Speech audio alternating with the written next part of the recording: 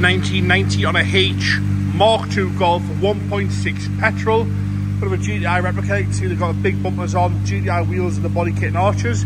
As you can hear, I've got this one running this morning.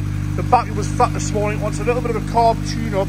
It does fire straight in the night, but it's a little bit spluttery as you get up the revs a little bit there. So fresh feeling, a bit of a tune-up would sort that out, I would like to think.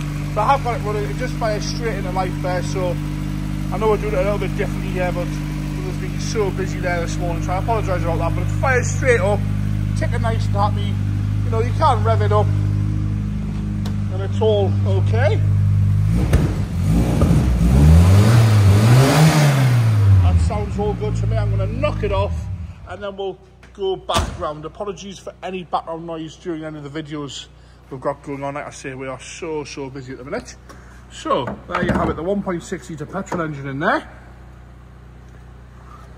Bodywork wise, I'm going to start off with the bonnet, work our way around onto the interior.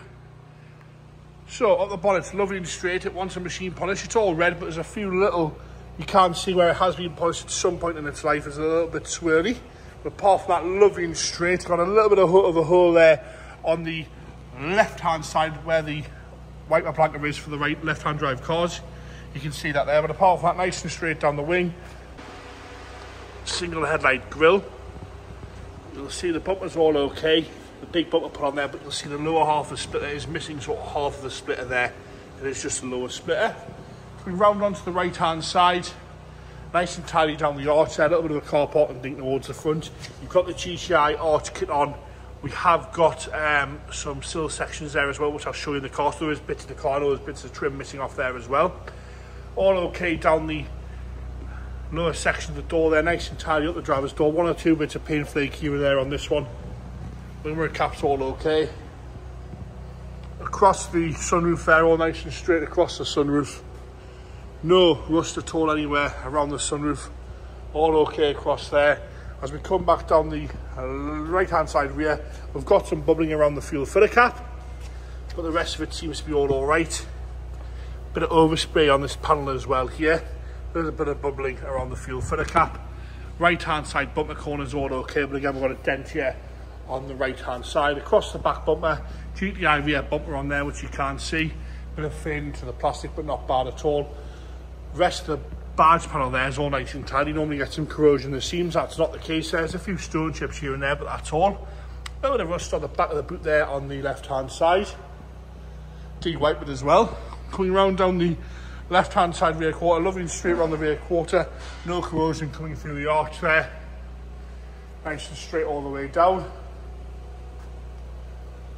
All the way across onto the front door there. You see we've got a few little dents in the left hand side front door.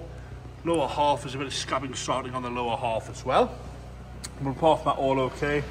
As we get to the front wing, all okay across the wing there. The odd little bit of paint flake behind the arch, but no corrosion coming through that I can see on the wing. Into the interior now. I believe it's a driver, this car. The interior looks like a driver. Warrants a bit of a clean on the door card there, but no rips or tears. The seat itself again wants a bit of a clean, but no rips or tears across the seat. Dials are all clear, all right down there. But again, once gear gate is not there, we've got some trim in here. There's the other half of the splitter on the front there, and we've got the sill trims there as well. Rear seats seem to be okay, but it warrant a good clean in there once again. Into the boot now, parcel shelves all intact, which is nice. You've got the arches in the boot as well. Steering wheel and an air filter there in the boot. Left hand side front door card, nice and tidy on the door card, no rips or tears. The seat itself, although warrants a bit of a clean, again no rips or tears to the seat itself. Now I have it, the 1990 on a H Golf, a 1.6 litre carburettor petrol, that one. Bit of a GTI replica with those BBS RAs and the big bumpers on there with the GTI kit on.